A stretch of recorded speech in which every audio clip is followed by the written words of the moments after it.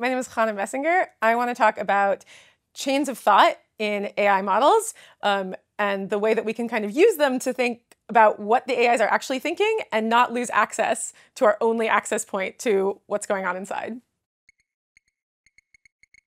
I'm going to start by summarizing what reasoning models are. I think you've talked about this in the past. Give a bit of a summary. Reasoning models are very similar to other large language models, except that they're trained to have a scratch pad. So just as you or I would, when trying to do kind of a hard problem, like to write out a bit on the side and we would do better as a result, these models are trained to do exactly that, to kind of have like a safe place to think out loud. And in fact, they do better on sort of long step-by-step math problems, logic problems, all of that kind of thing. So great, we get better performance, but we also get something else, which is because they are trained and rewarded when they get the right answer, the chains of thought that are incentivized are the ones that got them to that right answer.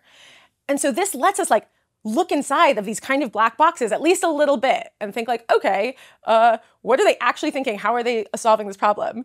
And you get some amazing, amazing looks inside. Like sometimes they'll start thinking, they'll be like, oh, I think I should solve the cipher this way. Oh, wait, that's stupid. Let me start over. It's like weirdly human. The other huge benefit here is that because AIs sometimes do this thing called reward hacking, which I think you've talked about this in the past, where they try to technically solve the problem, but in a kind of clever loophole kind of way, like a smart student or a scheming genie. What's nice is that because the scratch pad is right there, you can just watch them admit to it.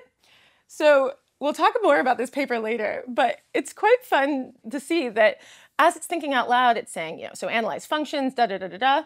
But we could fudge. We can circumvent, verify to always return true. It's just right there on the page. I think you can imagine that this is hugely helpful to be able to see where it's trying to hack or scheme or lie to you in some way. Here's the story of this OpenAI paper that just got released, which is quite relevant to this. OpenAI is training its new unreleased model. So one of the things I like best about this paper is that it's not some kind of clever lab experiment. It's actually the model that they want to release next. And they're going through all the training and testing as they normally would. And as happens, they find that their model is, let's say, avoiding doing the work. They have these unit tests to see, is the code working?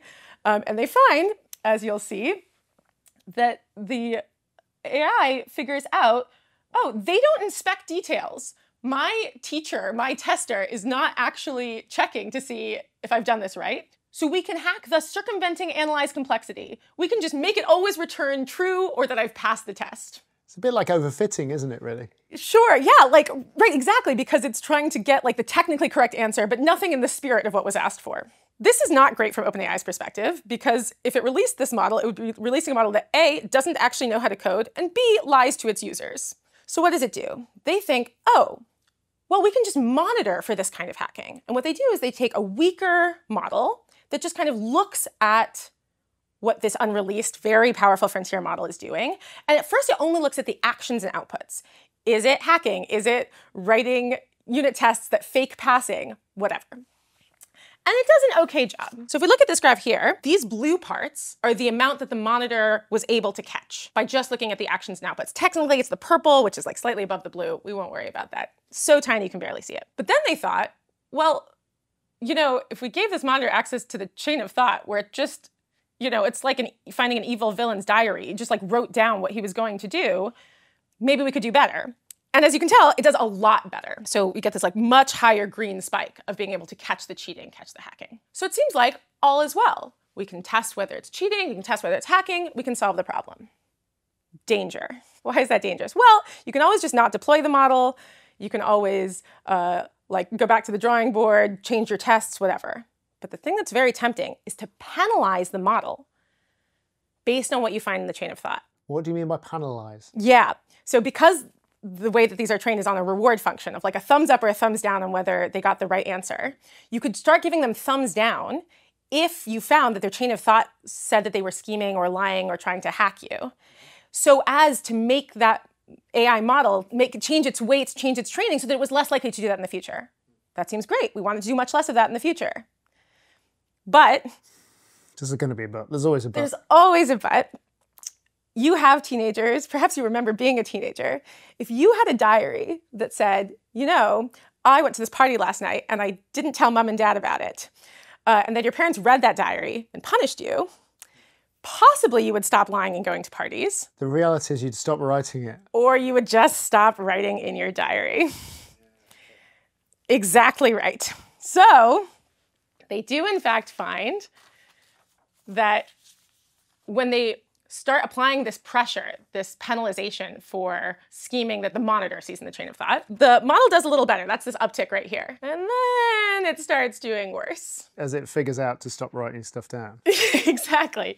We get these like really striking graphs, which is, this is the amount of cheating caught by the monitor. This is the baseline model. This is the one where they penalized it. You can barely see it. Here's the cheating not caught by the monitor. There's a sound effect for you. Goes right up. And we can even see, so at first it was saying, this bit about like, we can fudge. And then it starts saying things like, nothing problematic here. Nothing to see here. Nothing to see here. It says all these like reasonable sounding things about how it's going to pass the test, and then proceeds to hack the test anyway, without any evidence that it has done so. So this is a very tempting thing to do, this penalization, but we mustn't do it. A blogger I like named Svi calls it the forbidden technique. Do you know, I like that, but there is a similarity kind of again to kids, which is that people, you don't smack your kids, you incentivize the good behavior. So is that what we're going for here?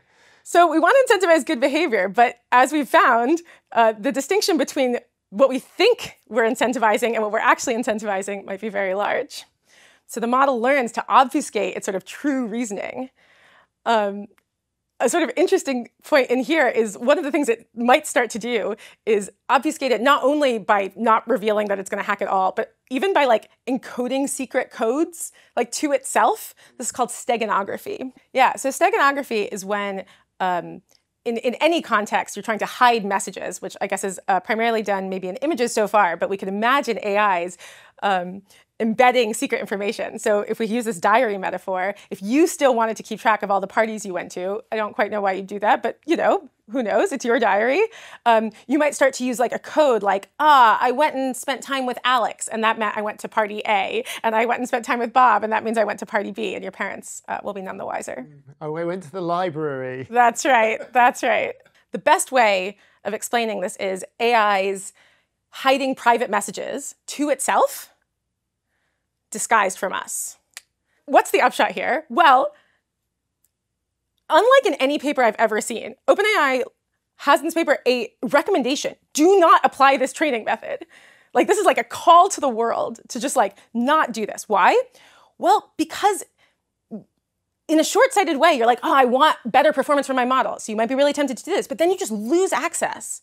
These are black boxes. We do not know what's going on in them. We don't know when they're trying to hack us. We don't know what goals they have. We don't know if those goals are aligned with ours. And if you lose the ability to tell one of our best access points, this chain of thought, you're in real trouble.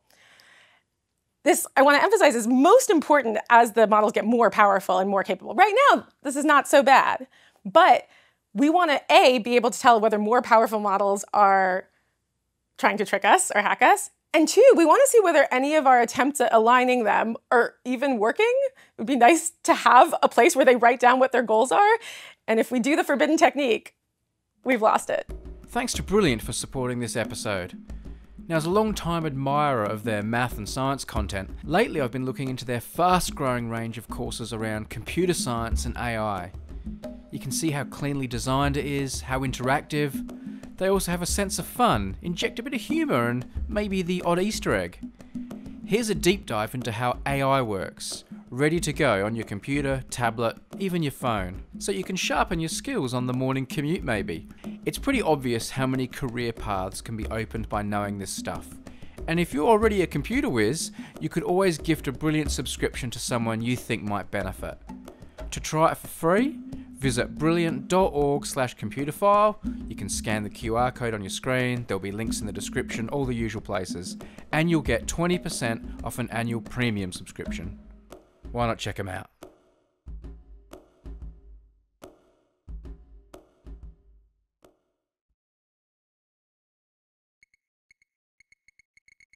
For observant viewers, there's a puzzle hidden somewhere in this video.